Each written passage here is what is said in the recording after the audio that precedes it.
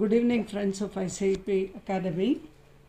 நம்ம இப்போ second lesson pricing of products and services in various forms of markets பார்க்குறோம். Pricing strategies னு சொன்னா first நம்ம different kinds of pricing புரிஞ்சுக்கணும். First one is cost plus pricing. Cost plus pricing னு சொல்றது இருக்கிறதுல simplest form of pricing method. இதில் என்னன்னா அந்த ஒரு firm உற்பத்தி பண்ணுற காஸ்ட் கூட ஒரு பர்சன்டேஜ் ப்ராஃபிட்டுக்குன்னு ஆட் பண்ணி இது ரெண்டையோட டோட்டலை செல்லிங் ப்ரைஸை ஃபிக்ஸ் பண்ணுறது தான் காஸ்ட் ப்ளஸ் ப்ரைஸிங். நேம்லேயே இண்டிகேஷன் இருக்குது. காஸ்ட்டோட ஒரு percentage of profit, cost plus அப்படிங்கும்போது அந்த ப்ராஃபிட் தான் ப்ளஸ், இது ரெண்டையும் ஆட் பண்ணி செல்லிங் ப்ரைஸாக வச்சா அது cost plus pricing. Next is limit pricing. Limit price is the price. ஒரு மோனோபலிஸ்ட், அதாவது ஒரே ஒரு ஆள் அவர் மட்டுமே வியாபாரியாக இருக்கக்கூடிய ஒரு நிலவரம் இருந்ததுன்னா மார்க்கெட்டில் நியூ என்ட்ரி ப்ரொடியூசர் யாரும் உள்ளே வராமல் இருக்கிறதுக்கு அவரே ஒரு ஆவரேஜ் காஸ்ட் ஆஃப் ப்ரொடக்ஷன் மட்டும் வச்சு ப்ராஃபிட் இல்லாமல் போகிறத அவாய்ட் பண்ணி ஒரு ப்ரைஸை மெயின்டைன் பண்ணி ஒரு ஆர்டினரி ப்ரைஸ் ஃபிக்ஸ் பண்ணார்னா அதுக்கு பேர் லிமிட் ப்ரைஸிங். இது வந்து ஆவரேஜ் காஸ்ட் ஆஃப் ப்ரொடக்ஷனை விட லோவராக இருக்கும். நாட் ப்ராஃபிட் இல்லை, ப்ராஃபிட்டே இல்லை அப்படிங்கிற நிலைமை இல்லாமல் பார்க்குற அந்த ப்ரைஸிங். நெக்ஸ்ட்டு பெனட்ரேஷன் ப்ரைஸிங்னா இது நியூ ப்ரொடியூசர்ஸ் ஒரு மார்க்கெட்டுக்குள்ளே வர்றதுக்காக கஸ்டமர்ஸ் அட்ராக்ட் பண்ண ஃபிக்ஸ் பண்ணுற ப்ரைஸுக்கு பேர் penetration price. That is for them to entry in to the மார்க்கெட்டுக்குள்ளே அவங்க முதல் வந்துடணும். வந்து செல்லர்ஸ் அட்ராக்ட் பண்ணி செல்லிங் ஆரம்பித்த பின்னால் ஸ்லோவாக அந்த விலையேற்றம்ங்கிறதே தெரியாமல் விலையேற்றும் போது அவங்க இன்கம் ஏர்ன் பண்ணிக்குவாங்க. அந்த மாதிரியான ப்ரைஸிங்க்கு பேர் பெனட்ரேஷன் ப்ரைஸிங்.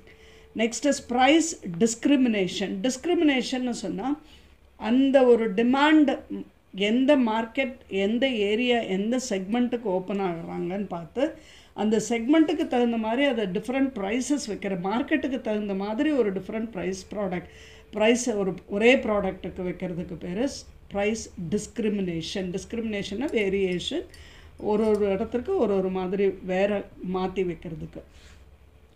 Psychological pricing. இப்போ சைக்கலாஜிக்கல்னால் இன்டியூஸ் பண்ணுறது கன்சியூமரை வாங்கிறதுக்கு. இப்போ 399 ரூபா, 498 ரூபான்னெல்லாம் பார்க்குறோம்.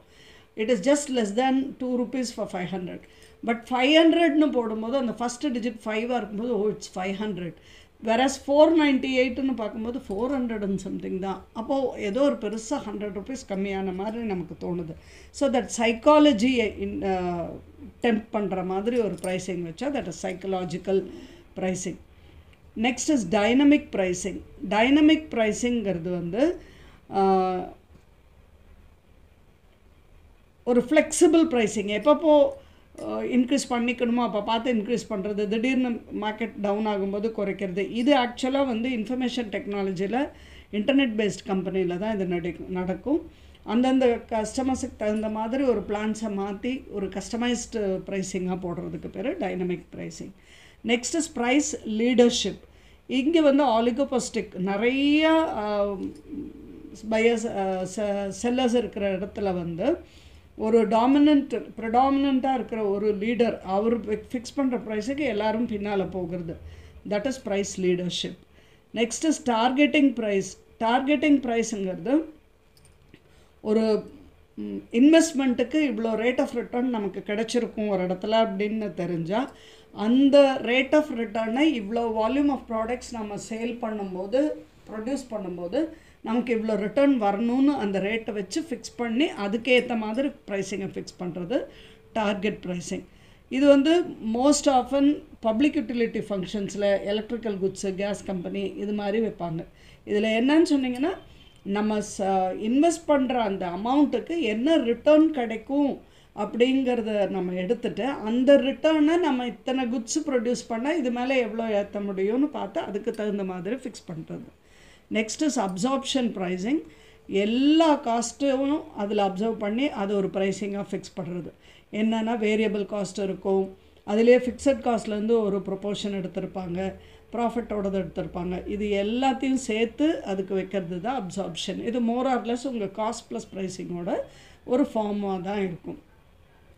ஹை லோ ப்ரைஸிங்னு சொன்னால் ஒரு ப்ரைஸ் ஹையஸ்ட் ப்ரைஸாக அதை அனௌன்ஸ் பண்ணிவிட்டு தென் ஆஃப்டர் அதுக்கு ஏதாவது டிஸ்கவுண்ட் கூப்பன் இல்லை ஒரு அட்வர்டைஸ்மெண்ட் இதை கொண்டு வந்தால் இதை ரெடியூஸ் பண்ணுறோம், இல்லை இந்த ஃபஸ்ட் கம் ஃபஸ்ட் சர்வ் இதில் வந்து இப்படி அப்படின்னு அதுக்கப்புறம் அதுக்கு ஒரு டிஸ்கவுண்ட் ஃபினாமினாலாம் கொடுத்து அதை ஒரு என்கரேஜ் பண்ணி வாங்க வைக்கும்போது கொஞ்சம் லோ பண்ணி கொடுக்குற மாதிரி கொடுக்குறது. அது வந்து high low pricing. Next marginal cost ப்ரைஸிங்கிறது வந்து practice of setting the price of a product equal to the extra cost of producing and extra unit of output. அதாவது ஒரு எக்ஸ்ட்ரா யூனிட்டை ப்ரொடியூஸ் பண்ணுறதுக்கு நமக்கு என்ன ஆகுதுன்னு பார்த்து அந்த ஒரு அமௌண்ட்டை எடுத்து அதை வந்து நம்ம எக்ஸ்ட்ரா ப்ரைஸாக யூஸ் பண்ணுறது. இது ஒரு 1000 யூனிட்ஸ் வரைக்கும் ப்ரொடியூஸ் பண்ணும்போது நமக்கு இதுதான் காஸ்ட் ஆகுது. 1010th யூனிட் ப்ரொடியூஸ் பண்ணும்போது நமக்கு இவ்வளோ எக்ஸ்ட்ரா ஆகுதுன்னா அந்த எக்ஸ்ட்ரா அமௌண்ட்டை 1010க்கும் சேர்த்து ஷேர் பண்ணி கொடுக்கறது. That is marginal cost. So these are the various pricing strategy types of pricing பார்த்தோம். நெக்ஸ்ட் இப்போ மீனிங் ஆஃப் மார்க்கெட் ஏற்கனவே பேசியிருக்கோம். மார்க்கெட்டுங்கிறது it's a place where buyers and sellers meet each other.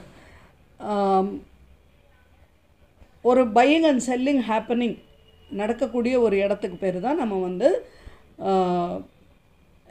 மார்க்கெட்டுன்னு சொல்கிறோம். இந்த மார்க்கெட் டைப்ஸ் ஆஃப் மார்க்கெட்டுன்னு போகும்போது first நம்ம on the basis of area பார்க்குறோம்.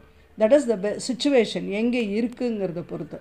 அப்போ அதில் வந்து நம்ம பார்க்குறது local market, national market, international market, 3 type of markets பார்க்குறோம்.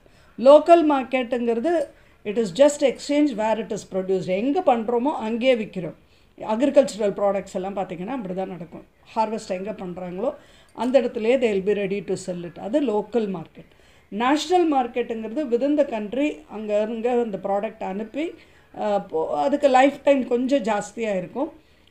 அந்த விதின் த கண்ட்ரி வேரியஸ் ஏரியாஸில் அதை ஸ்ப்ரெட் பண்ணி விற்க வைக்கிறது national market. International மார்க்கெட்டுங்கிறது it is a market where world wide எங்கேனாலும் இதை அனுப்பிச்சு சேல் பண்ண வைக்கிறது. இதுக்கு லைஃப் டைம் ரொம்பவே ஜாஸ்தியாக இருக்கும். அந்த மாதிரி ப்ராடக்ட் மட்டும்தான் இந்த இன்டர்நேஷ்னல் மார்க்கெட்டுக்கு சூட் ஆகும். Next on the basis of time element types of market, very short period, long period. ரொம்ப சின்ன காலத்துக்கு ஒரு ப்ராடக்டை மார்க்கெட் பண்ணுறோம், அதில் ப்ரைஸிங் பண்ணுறோன்னா அது short period. Very short period mid கொஞ்சம் neither two short not too long. Long பீரியடுங்கிறது a very big market. period is very long, like the product will be sold for a quite very long time. அந்த மாதிரி இருக்கிறது long period market. அடுத்தது அந்த basis of the competition, seller and producer அந்த forms இருக்கிற பார்ட்டிசிபேஷனை பொறுத்து அந்த மார்க்கெட்டை கிளாஸிஃபை பண்ணோன்னா that is 2 type, perfect, imperfect. Perfect காம்படிஷனுங்கிறது வேறு regular good marketing system exist. இம்பர்ஃபெக்ட்டுங்கிறது just opposite. இப்போ இதில் பர்ஃபெக்ட் காம்படிஷனுங்கிற ஹெட்டிங்கில் நம்ம பார்க்குறோம். பர்ஃபெக்ட் காம்படிஷனுங்கிறதுல வந்து நியூமரஸ் பையர்ஸ் அண்ட் செல்லர்ஸ் இருப்பாங்க. there will be too many buyers and sellers. அந்த பையர்ஸ் அண்ட் செல்லர்ஸ் எப்போ வேணால் உள்ளே வந்து எப்போ வேணால் போகலாம். ப்ராடக்ட் ஒரே மாதிரியான ப்ராடக்டாக இருக்கணும். எல்லாருக்கும் மார்க்கெட்டில் அக்சஸ் இருக்கும். யார் வேணால் ஈஸியாக போக முடியும். அத்தனை பேருக்கும் அதில் இருக்கிற அந்த நாலேஜ் தெரியும்.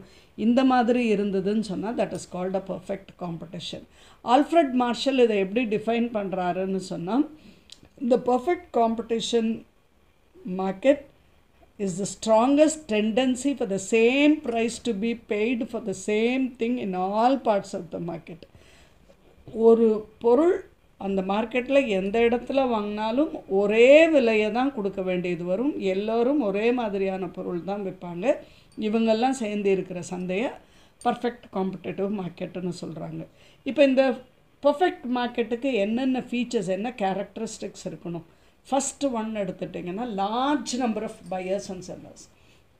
அங்கே ப்ரொடியூசர்ஸ் கொண்டு வந்து பொருளை விற்க வர்றவங்களும் நிறையா பேர் இருப்பாங்க. there will be too many people selling the same product. அந்த பையர்ஸும் அதே மாதிரி நிறைய பேர் இருப்பாங்க. ஸோ இதில் யாரும் ஒருத்தரும் வந்து அந்த ப்ரைஸை இன்ஃப்ளூயன்ஸ் பண்ண முடியாது. ஸோ அந்த செல்லர் கொடுக்குற டிமாண்டை வச்சு அந்த ப்ரைஸ் டிட்டர்மின் ஆகும். ப்ரொடியூசர் அந்த ப்ரைஸை அக்செப்ட் பண்ண வேண்டியது இருக்கும். அந்த மாதிரி இருக்கிறதுக்கு தான் பர்ஃபெக்ட் மார்க்கெட்டோட first characteristic. Second one is homogeneous commodities.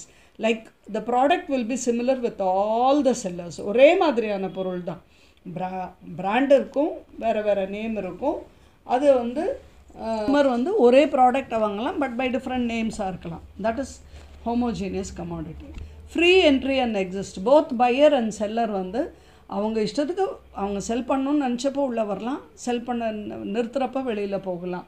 Pier வாங்கணும்னு நினச்சப்போ உள்ளே வரலாம், இல்லைன்னா இல்லை. அந்த மாதிரியான இடத்துல அந்த மாதிரியான ஒரு சிஸ்டம் இருந்ததுன்னா, இண்டிபெண்ட் என்ட்ரி இண்டிபெண்ட் எக்ஸிட், அந்த மாதிரி இருந்ததுன்னா that is a perfect competitive market. அது ஒரு கேரக்டரிஸ்டிக். இதில் வந்து ஃபர்ம் நார்மல் ப்ராஃபிட் ஏர்ன் பண்ணிகிட்டே இருக்கும். அதில் வந்து காம்படிஷன் இருந்துகிட்டே இருக்கும். எப்போவாவது லாஸ் ஆச்சுன்னா அந்த ஃபர்ம் வந்து வெளியில் போகலாம், அந்த மாதிரி இருக்கும். Fourth characteristic features, mobility of factors of production. இந்த இடத்துல எங்கே வந்து எல்லா ஃபேக்டர்ஸ் ஆஃப் ப்ரொடக்ஷனுக்கும் அதே ஃப்ரீ எக்ஸிட் அண்ட் என்ட்ரி இருக்க முடியுமோ அங்கே தான் இந்த பர்ஃபெக்ட் காம்படிஷன் இருக்கும். டிரான்ஸ்போர்ட் காஸ்ட் நிறையா ஆகாது. ஏன்னா இங்கே வந்து ப்ரைஸோடு அந்த காஸ்ட் ஆட் ஆகி தான் வரணும். அப்போ சின்னதாக இருக்கிற டிரான்ஸ்போர்ட் காஸ்ட் இருக்கிற மாதிரி இடத்துல தான் இந்த மாதிரியான ஒரு பர்ஃபெக்ட் காம்படிஷனாக இருக்கும். அதனால் ஒரு டிரான்ஸ்போர்ட்க்கு ஜாஸ்தியாக காஸ்ட்டில் ஆட் ஆகி இருக்காது இந்த பர்ஃபெக்ட் காம்படிஷனில். நெக்ஸ்ட்டு பையர்ஸ் அண்ட் செல்லர்ஸ் ரெண்டு பேருக்குமே perfect knowledge of the market இருக்கும். So these are the characteristic features of a perfect market. First one is large number of buyers and sellers. Next homogeneous products. அடுத்தது free entry and exit. Next mobility of factors of production. Next வந்து mobility of factors of production kapra absence of transport cost, then after perfect knowledge of market. So these are the particular characteristic special features of perfect competition. இங்கே இந்த perfect காம்படிஷனில் equilibrium எப்படி வருது அப்படின்னு கேட்டிங்கன்னா, ஃபர்மோட equilibrium அப்படின்னு சொல்கிறது constant position R unchanged position இருக்கிறது தான் ஈக்லிபிரியம் பொசிஷன்னு சொல்கிறோம். எப்போ அது மேக்ஸிமம் அவுட்புட் போடுமோ அப்போ வந்து அதுக்கு ஒரு ஈக்லிபிரியம் பொசிஷன் வருதுன்னு அர்த்தம். மேக்ஸிமம் அவுட்புட்டும் இருக்கும், at the same time equilibrium pricing இருக்கும். இந்த ரெண்டு கண்டிஷனும் சாட்டிஸ்ஃபை ஆகும்போது அந்த ஃபார்ம் வந்து பர்ஃபெக்ட் மார்க்கெட்டில் ஈக்லிபிரியம் அட்டைன் பண்ணியிருக்குன்னு அர்த்தம். இப்போ இதில் ரெண்டு கண்டிஷன்னு சொன்னோம். ஒன்று வந்து marginal cost is equal to marginal revenue, அந்த ஒரு condition. Second one is marginal காஸ்ட்டுங்கிறது marginal ரெவென்யூவை from beneath அண்டர்நீத்லேருந்து cut பண்ணும். இப்போ அந்த ஃபிகர் வந்து 2.1 உங்களுக்கு பேஜ் நம்பர் 89 இருக்குது. OX ஆக்சஸில் அவுட்புட் இருக்குது, OYயில் காஸ்ட் ரெவென்யூ ப்ரைஸ் இருக்குது. இப்போ இங்கே OMங்கிறது ஒரு அவுட்புட்டோட quantity, OM1 denotes another அவுட்புட்டோட quantity. இப்போ இங்கே cost ரெவென்யூங்கிறது marginal revenue curve parallel to X access draw பண்ணியிருக்காங்க. இப்போ மார்ஜினல் காஸ்ட்டுங்கிறது பார்த்திங்கன்னா ஃபஸ்ட்டு இன்க்ரீஸ் ஆகி அந்த ஓஎம் யூனிட்டில் கொஞ்சம் டிக்ளைன் ஆகி நல்லாவே ஸ்லோப் டவுன் ஆகி திருப்பியும் மேலே வந்து ரீச் ஆகும்போது ஓஎம் யூனிட் ப்ரொடியூஸ் பண்ணும்போது எக்ஸாக்டாக ஓஎம்முக்கு என்ன காஸ்ட் வருதோ அதே காஸ்ட்டு வந்து மேலே போகுது. அப்போ அந்த marginal revenue கர்வை marginal cost curve பார்த்திங்கன்னா மேலேருந்து ஸ்லைடாகி கீழே வந்து கீழேருந்து மேலே போகும்போது கட் பண்ணிட்டு போகுது. ஸோ இதுதான் இந்த பர்ஃபெக்ட் மார்க்கெட்டில் ஈக்லிபிரியம். இந்த ஈங்கிறது தான் ஈக்லிபிரியம். பார்த்திங்கன்னா இங்கே நல்லா தெரியுது. the curve cuts the marginal revenue cost from beneath, underneath. அப்போ இங்கே வந்து OM1 is the maximum equilibrium price. ஏன்னா குவான்டிட்டியும் மேக்ஸிமம் அவுட்புட் கொடுக்குறோம், காஸ்ட்டும் அந்த காஸ்ட்டை கவர் ஆகுது. அப்போ ஈவனுங்கிற பாயிண்டில் நம்ம டோட்டல் காஸ்ட்டு அந்த cost and revenue price match ஆகி அதுக்கு மேக்ஸிமம் அவுட்புட்டை நம்ம ரீச் பண்ணுறோம். மார்ஜினல் ரெவென்யூ நமக்கு கிடைக்கக்கூடிய இடம் அதுவாக தான் இருக்குது. So that is called as the equilibrium price. இப்போ இந்த ஈக்லிபிரியம் ஆஃப் த ஃபார்முங்கிறத நம்ம ரெண்டு ஈக்லிபிரியமாக டிவைட் பண்ணுறோம். ஒன்று ஷார்ட் டேர்ம் ஈக்லிபிரியம், அடுத்தது long period equilibrium. Short period ஈக்லிபிரியம்ங்கிறது நம்ம வந்து அப்நார்மல் ப்ராஃபிட் கிடைக்கும், இல்லைன்னா லாஸ் ஆகிடும். பட் அந்த லாங் பீரியடில் வெறும் நார்மல் ப்ராஃபிட்டு தான் கிடைக்கும். ஸோ த நெக்ஸ்ட் அப்நார்மல் ப்ராஃபிட்னா என்ன, நார்மல் ப்ராஃபிட்னா என்னங்கிறத நான் நெக்ஸ்ட் வாய்ஸ் மெசேஜில் I will teach you children. Thank you.